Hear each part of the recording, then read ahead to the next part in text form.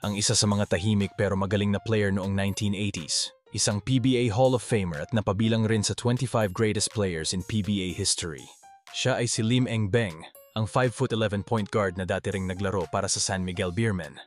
Pero paano nga ba siya naging legend sa PBA? At gaano nga ba siya kagaling?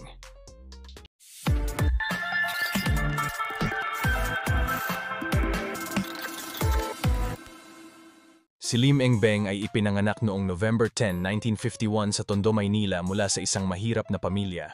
Noong siya ay nasa 5 or 6 years old, ang kanyang pamilya ay nanatili lamang sa isang informal settler. Sa panahong ito, nakahiligan niya na ang larong basketball. Nagsimulang maglaro si Lim para sa Chiang Kai-shek College noong 1968. Sa tulong ng kanyang nakatatandang kapatid, na-recruit siya sa varsity squad nito sa high school, kung saan ay pinangunahan niya ang kanyang team sa 3 magkakasunod na kampeonato. Sila ay taon-taon na pumupunta sa Taipei, Taiwan, upang maglaro para sa isang invitational basketball tournament, kung saan ang kanyang shooting skills ay nakakuha ng attention sa mga Taiwanese youth.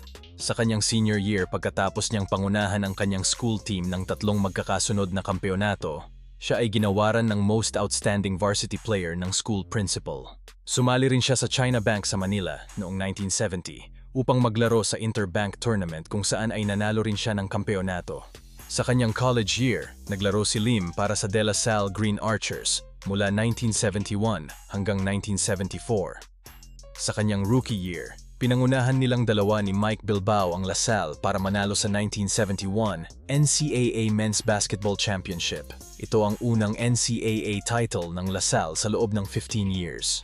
Sa kanyang junior year noong 1973, nakakakuha siya ng iba't ibang mga offer mula sa ilang mga team sa MICAA. Gayunpaman, pinili ni Lim na manatili pa ng 1 taon sa panawagan ng yumaong si Gabriel Conon FSC, ang presidente ng De La Salle College. Kaya sa kanyang senior year, nag-average siya ng 32 points.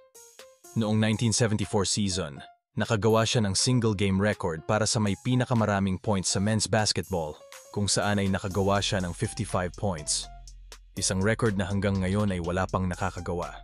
Siya ay naging most popular NCAA player, napasama sa Mythical 5, nakatanggap ng Sportsmanship Award, at sa huli ay nanalo pa ng MVP Award. Upang tapusin ang kanyang stellar collegiate career, pinangunahan niya ang Green Archers noong 1974 championship. Bilang reward niya sa pagkapanalo sa 1974 NCAA Men's Basketball Championship, inihayag ni Gabriel Conon na ang kanyang jersey number 14 ay ere-retiro. Noong 1998, napabilang siya sa DLSAA Sports Hall of Fame. Noong 1975, nang magsimula siyang maglaro sa bagong tayo na liga na PBA, ginawaran siya ng Federation of Filipino-Chinese Chamber of Commerce bilang isa sa 4 na most outstanding youth sa Chinese-Filipino community. Unang naglaro si Lim sa inaugural season ng PBA para sa Conception Carrier Weathermakers na kilala bilang Quasar TV Makers ng sumunod na taon. Pagkatapos ng unang conference ng 1976 season, siya ay na-trade sa UTEX Wranglers. Bilang isang Wrangler, nanalo si Lim ng 2 PBA championship sa Open Conference. Una noong 1978 at pangalawa ay noong 1980, kasama si Bogs Adornado bilang kanyang teammate. Pagkatapos ng 7 season sa UTEX mula 1976 hanggang 1982, bago ang simula ng 1982 third conference na trade siya sa San Miguel Beermen para kay Alex Tan. Si Lim ang naging top scorer ng Beermen sa unang 2 conference ng 1983 season.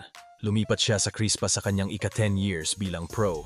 Nakakuha siya ng pagkakataong maglaro para sa winningest ball club at nanalo siya ng kampyonato sa Redmanizers. Pagkatapos ng kanyang 10 straight season, nagretiro siya sa PBA noong 1984. Bumalik lamang siya noong 1986 All-Filipino Conference sa Manila Beer. Sa kanyang disappointing comeback sa Brewmasters, nakagawa lamang siya ng 8 of 20 field goal. Sa kanyang paglalaro mula 1975 hanggang 1986, isa siya sa iilang Chinese-Filipino athletes sa Pilipinas na kinilala bilang isang superstar athlete at nagbigay ng inspirasyon sa maraming kabataan na sundan ang kanyang mga yapak. Noong 1989, ginawaran siya ng Chiang Kai-shek Alumni Association ng Plaque of Appreciation para sa most outstanding player na nagrepresent sa Pilipinas sa international tournaments. Mula 1990 hanggang 1999, naglaro siya bilang playing coach para sa kanyang Batch 31 basketball team.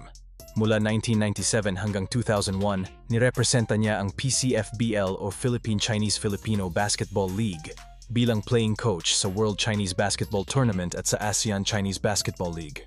Si Lim ay pinangalanan bilang isa sa PBA's greatest players at na-induct siya sa PBA Hall of Fame noong 2013. Noong January 2013, na-diagnose si Lim na may stage 3 liver cancer. Nakaranas siya ng liver cirrhosis at binigyan siya ng 3 taon upang mabuhay. Pumanaw si Lim noong December 21, 2015, pagkatapos ng 3 taong pakikipaglaban niya sa liver cancer. Alam niyo ba? Sinabi niya na hindi siya nagminti sa free throw sa kanyang college career.